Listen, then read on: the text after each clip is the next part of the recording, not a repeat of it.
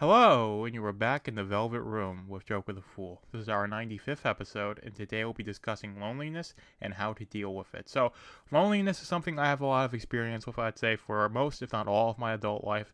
I've been lonely to some degree, and this is not a sob story, woe is me, sort of thing. It's just to say that I've fought through what loneliness is, conceptualized it really well. And so, first things with, if you're going to deal with anything, you need to know what it is. A lot of people have this misconception of loneliness as just being the state where you're not interacting with anybody, you have nobody to talk to. And that's true to some degree, but what loneliness really is a lack of quality human interaction to the point where you feel you don't have to the point where you feel it's a lacking part of your life. So it doesn't necessarily mean that you have nobody in your life, because you could be married, you could have friends, but your marriage is more like a roommate relationship. The friends, you just get together once a week, drink beers, and you just have a small talk that's not satisfying at all. All of your coworkers are very cordial relationships as well. So you have all this human interaction, but none of it is to the quality that makes you feel satisfied socially, and therefore you're going to feel lonely, right? So that's the first thing with loneliness, is that it's the quality human interaction that you need to have to not feel lonely. And if you don't have that, then you're going to feel lonely, and that doesn't mean that you're not talking to anybody. For a lot of people that is the case. A lot of people don't have friends, a lot of people have never been in relationships.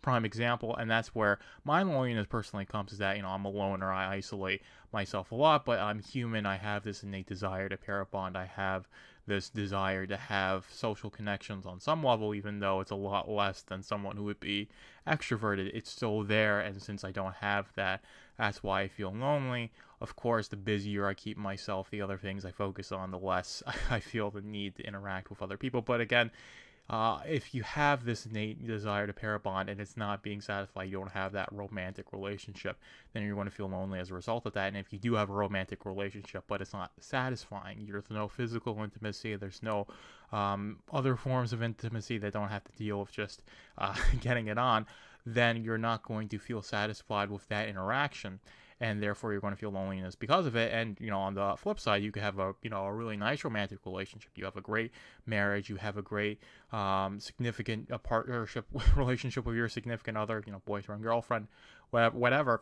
But you don't have any friends because you just moved, or whatever the case may be, and you feel lonely because of that. So that's really the result.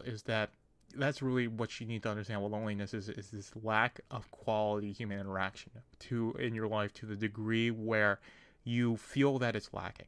And when you feel that lack of quality human interaction, that's where the loneliness stems from. And really the resolution is to either accept the level of human interaction that you have at this moment and do other things, or to go out and have more quality human interactions. And again, this is going to be a bit different for with what your level of interacting with other people is, right? If your friends are, if your interaction with your friends, and you have friends and they're stagnant and you feel like they're going nowhere, then you might want to spice things up. Instead of going to the bar on Fridays nights, try go hiking Saturday morning or something like that. And it's a different interaction. There's more chances that you'll have interactions and a social experience that you actually want to have. But that's really, if you have people in your life. Of course, if your intimate relationship is lacking, then either you have to cut it off, or you need to work on that relationship to bring it up to the point where you feel like it's giving you what you need in order to feel satisfied intimately in that relationship. And of course, if you don't have that relationship and you feel lonely because of that, then you would need to go out and find that. But if you don't have anybody, complete loner, completely isolated, and you feel desperately lonely, then what you need to do is you need to start going out and interacting with people face to face. So going outside, going to the park and talking to some old lady for a couple of minutes is going to make you feel less lonely, because you had a quality human interaction, right? And that's really the thing that you need to start doing. And of course, with anything, it's a skill. So the more people you talk to, the better you'll get at talking to people, the less scared you'll feel to be, to approach people, to be around people, especially if you have social anxiety, which is a much more common thing these days with all these sorts of factors, especially since we had this period in time where, we had to shutter ourselves from human society for a couple of years because of that pandemic, and that's really stunted a lot of people socially. And the next generation is going to be even more socially stunted than this current one is. So there's a lot of issues to deal with. There's a lot of people who are going to feel lonely.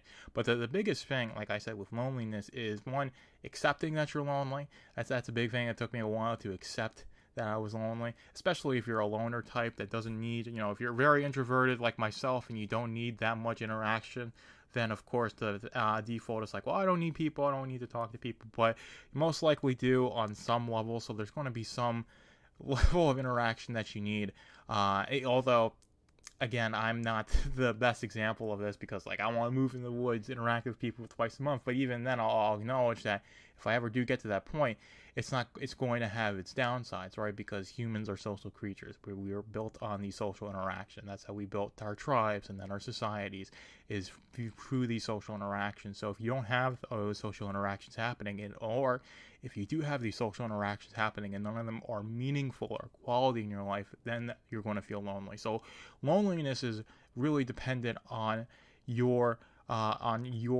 perception of the social interactions that you have, if you are having them, and if you perceive them to be worthwhile to you. And of course, if you don't have any social interactions with people, you don't have any friends, you don't have a lover, and you want those relationships, and you don't have them, then you're going to feel lonely as a result of that. But loneliness isn't just not having any friends or not having a partner, right? That's really what you need to get away from. And if you think like, oh, if I just make a couple of friends, like, oh, if I can just get like a couple Tinder dates, then I'll stop feeling lonely. You're not, because none of those interactions are going to be meaningful. They're not going to be quality. They're not going to imbue you with any sort of meaningful structure in your life. You're just going to have some people that you chat with a couple times a week, and then you're just back to feeling lonely.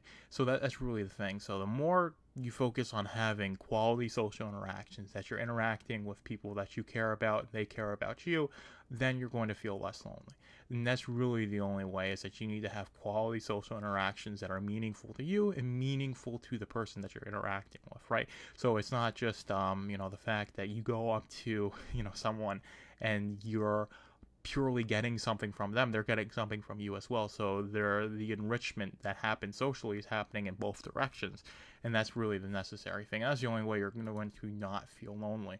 You need to have other people in your life that you're interacting with, and those interactions need to be meaningful to both parties involved. That's really the main thing there. And of course, the amount of interaction you need in order to feel in order to not feel lonely is going to vary from person to person. Someone who's extroverted needs all these friends, needs to have, constant attention from their partner, needs to be, hanging out with someone every day. But someone who's introverted, someone more like me, maybe I could have one friend and have, a girlfriend. We only need to, cuddle once a week, and that's all I need. It's going to vary from person to person, but what's going to be consistent is, like I said, is that you will feel lonely if you don't have quality social interactions in your life and you're not having them consistently.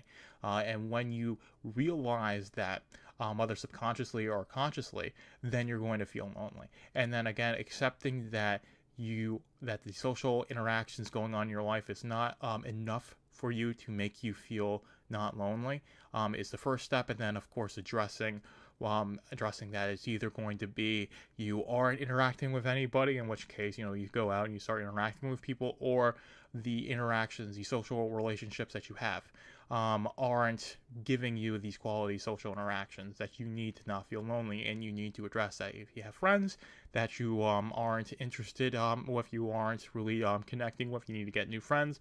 Relationships similar, of course. If you're in a marriage, I'm not going to go out and say get divorced if you're having a hard spot in your marriage and it's not abusive, it's not like there's no egregious wrongdoing going on. Surely I would rather you address the issues in a marriage or something like that. But if you have like a boyfriend or a girlfriend you've been dating for 6 months and it's getting stagnant to the point where you feel like it's absolutely worthless to interact with this person, you're probably best off dumping them and trying to find someone else who would be able to give you that intimacy you would need to not feel lonely. So again, what you have to do in order to get to the point where the social interactions are quality enough to make you not feel lonely is going to be different for every person. But, I would say that's the beauty of the human experience. But with that, I think I've rambled on about loneliness long enough. Hopefully you found this useful. If you did, leave a comment, like and subscribe, share, all that good stuff, and Joker is out. Thank you for being in the Velvet Room with Joker the Fool. Be sure to like, comment, and subscribe whether you're listening on YouTube, Rumble, Odyssey, or Substack. And be sure to subscribe to my Substack, velvetroompublishing.substack.com, to keep up with Machine to Man and all my other projects.